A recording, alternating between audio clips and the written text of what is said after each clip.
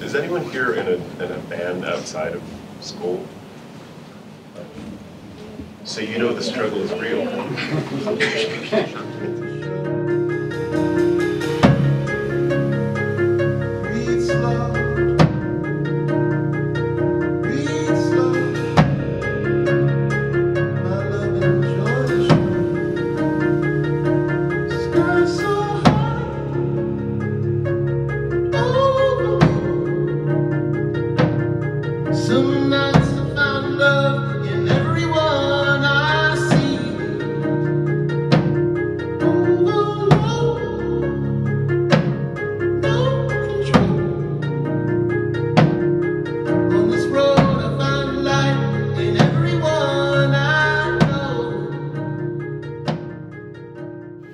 Biggest musical inspirations. I like a lot of old blues music.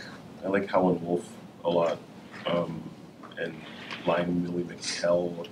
That's kind of just like the stuff that I can always go back to and listen to.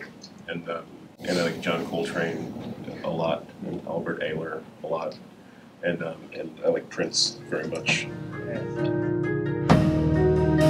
The air is sweet and even.